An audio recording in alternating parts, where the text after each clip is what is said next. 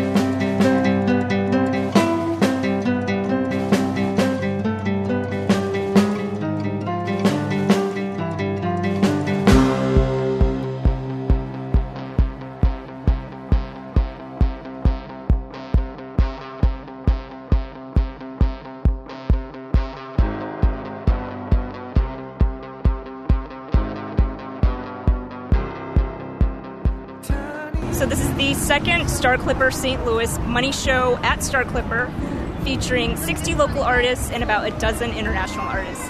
And the Munny is something that was designed by Kid Robot. It's a Kid Robot exclusive. This is a design company based out of New York. And it's a blank vinyl toy. It can be considered an action figure. Comes with accessories. It's posable. It's blank. It comes in white, black, glow-in-the-dark. People love customizing these one-of-a-kind toys, selling them. And the vinyl toy craze has really kind of hit its peak now. People love limited edition, love great designers, street artists.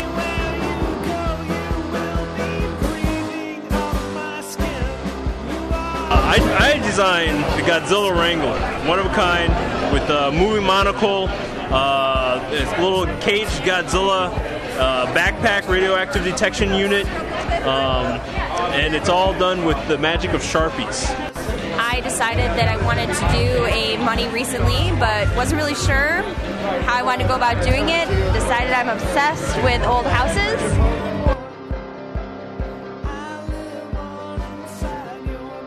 My Munny is a speaker Munny. His name is Headphone Jack, and what I did was I cut a hole in the top, inserted a little 3-inch speaker, and actually wired it so that when you attach an iPod, it will play at listenable levels. Hey, this is Brooklyn Kingsborough.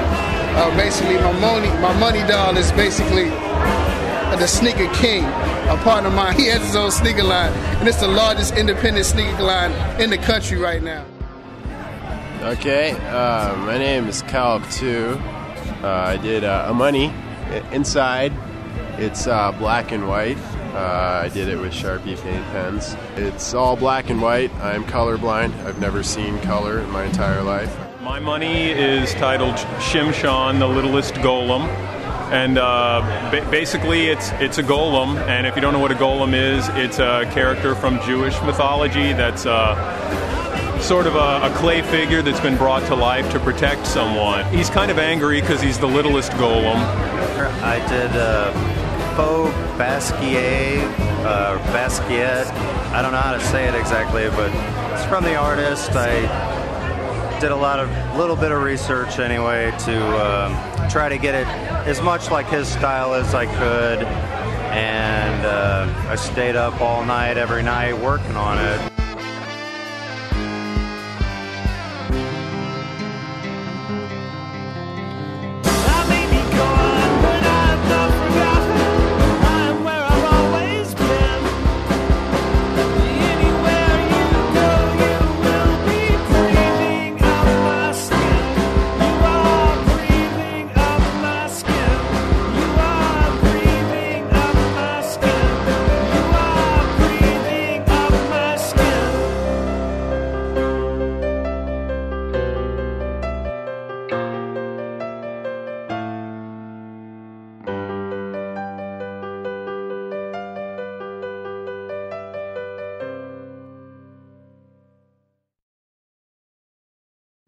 It was very exciting. That kid's wearing the same shirt I own. It's from Target. I got it for $8. So mad.